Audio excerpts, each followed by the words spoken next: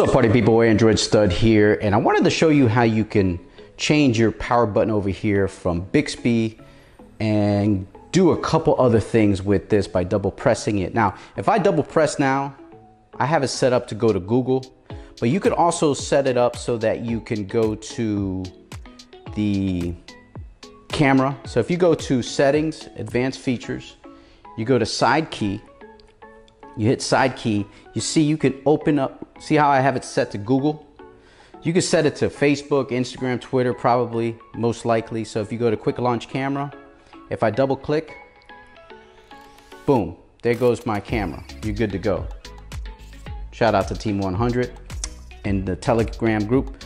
Now, if you go back, you could also set the double click to be Bixby if you want. So if you go to Advanced Features, Side Key, you can open Bixby, because you see my press and hold, I changed it from Bixby to the power off button, okay?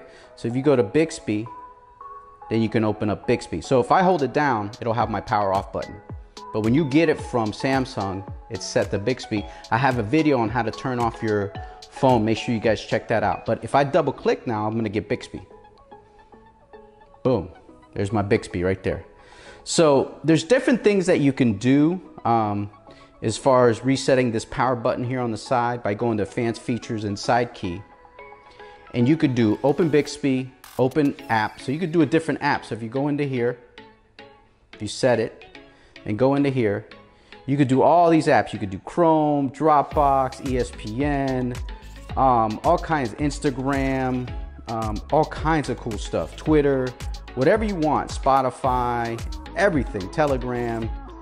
You could put whatever you want. If you want to go to YouTube, you could do that. You see what I'm saying? So it's kind of cool how you can remap that button. So I'm going to change it back to, I actually like having the camera set up there.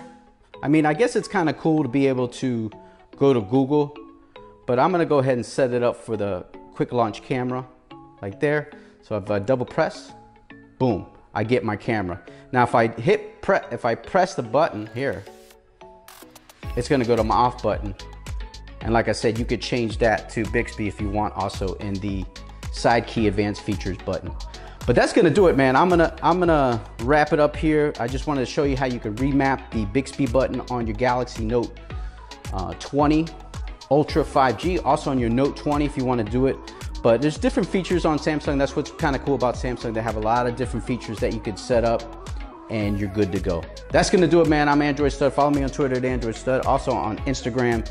Subscribe to the channel, like this video. If you got a question or comment about the features on the Samsung Galaxy Note 20 Ultra or the Note 20 5G, let me know and I'll try to help you out the best that I can. But that's gonna do it, man. I'm Android Stud.